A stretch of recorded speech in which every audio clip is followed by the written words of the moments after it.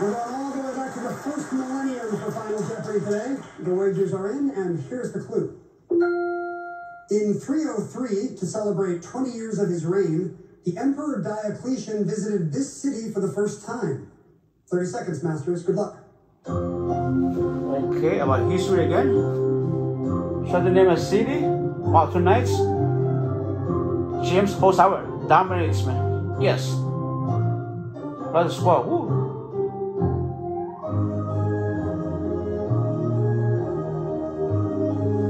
Where's Alexandria? Yeah, let's go with that. I don't know. I hate history. You guys already know that.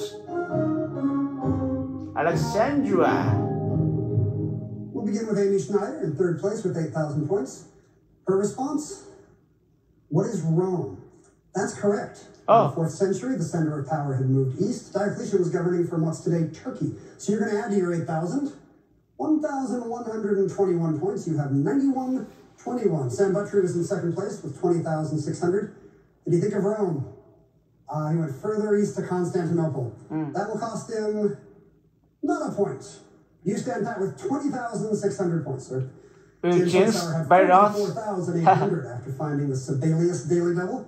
You know it was Rome. Oh, he went with Constantinople as well by another name. He wagered 119, dropping him down to 44,681. Yes, but so today wins. Plenty. He earns 3 more match points as today's Jeopardy winner. Congratulations.